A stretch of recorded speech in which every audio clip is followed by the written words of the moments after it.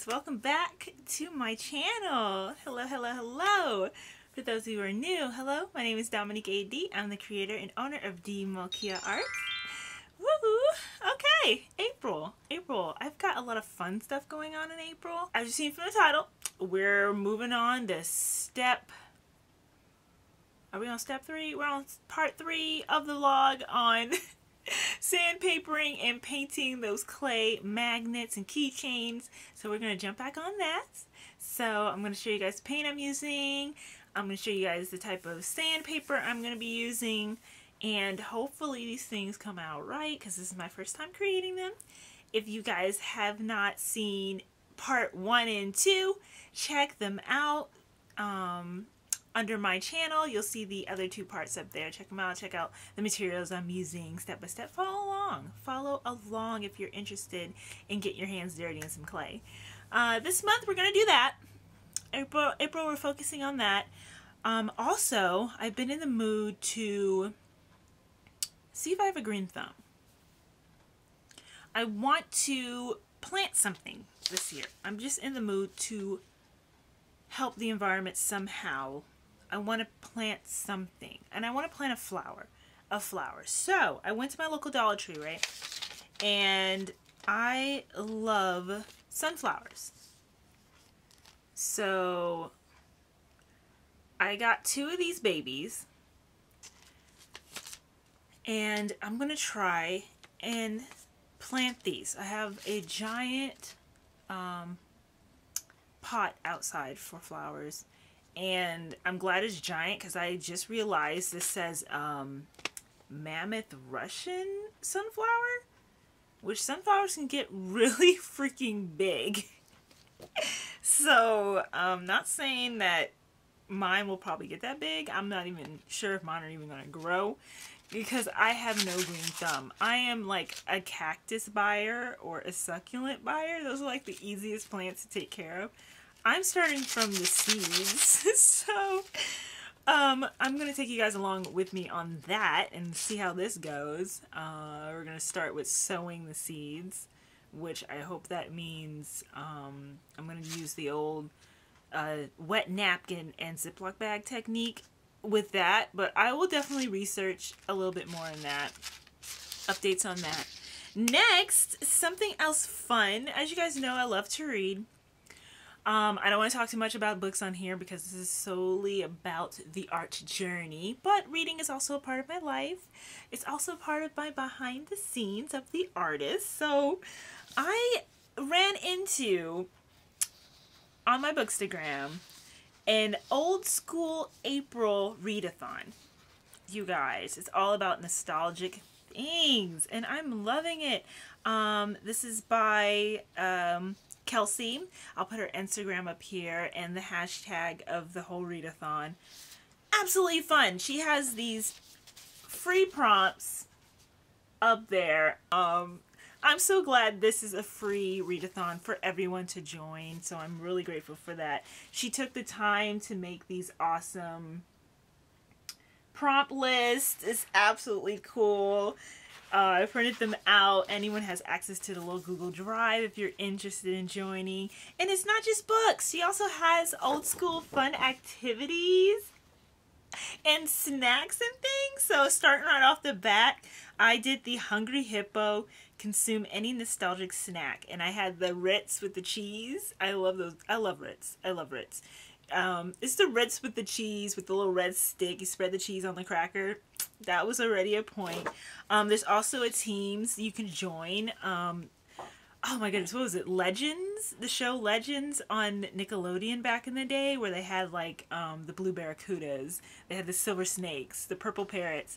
I'm part of the purple parrots. Excuse me. I have a few friends already on the Purple Parrots team that I follow on Bookstagram. So that's one of the reasons why I chose that team. And purple's my favorite color. So we gotta win. We gotta win.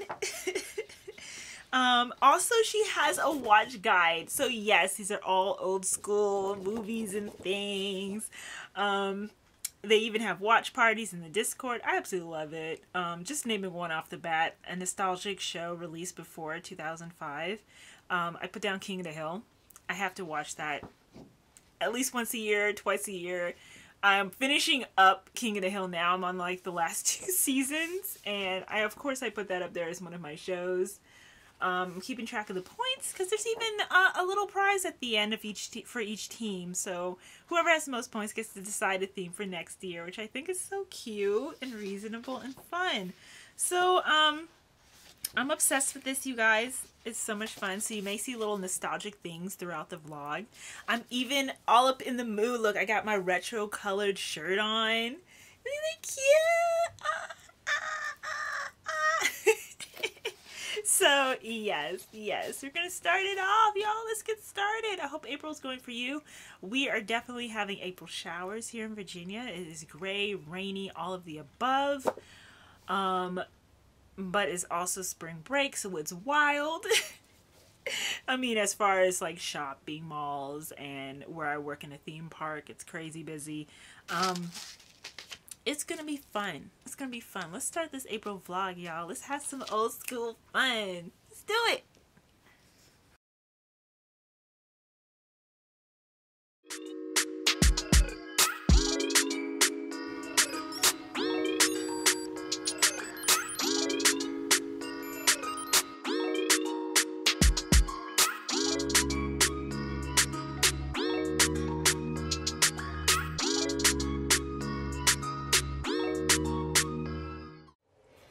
Okay, so back in my little studio, I'm getting ready to sandpaper some of the magnets and keychains. I just want to show you what I'm using to sandpaper. This is just a very fine sandpaper sponge.